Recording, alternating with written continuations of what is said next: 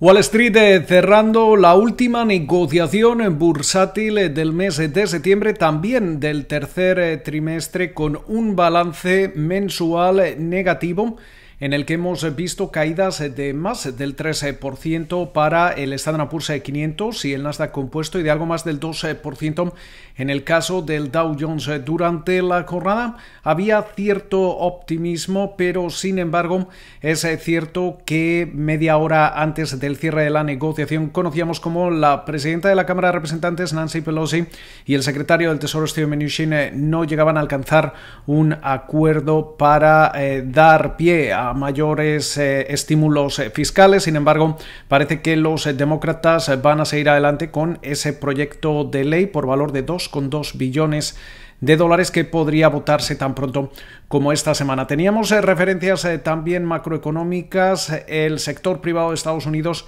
generaba 749.000 puestos de trabajo en el mes de septiembre, más de lo esperado. Esa tercera revisión del PIB correspondiente al segundo trimestre indicaba una contracción del 31,4% en su tasa anualizada, y mientras tanto se dejaba notar también la resaca dejada por ese abrupto debate presidencial entre Donald Trump y su contrincante demócrata Joe Biden, en una jornada en la que veíamos los listados directos de Palantir y Eisena en un tercer trimestre que ha resultado atareado para las salidas a bolsa aquí en Estados Unidos. De hecho, el más ocupado desde el año 2000. También el mes de septiembre ha sido uno de los mejores para las salidas a bolsa estadounidense desde la burbuja de las .com, en una jornada en la que veíamos cómo esa rentabilidad del bono americano a 10 años se situaban en torno al 0,68% y el West Texas Intermediate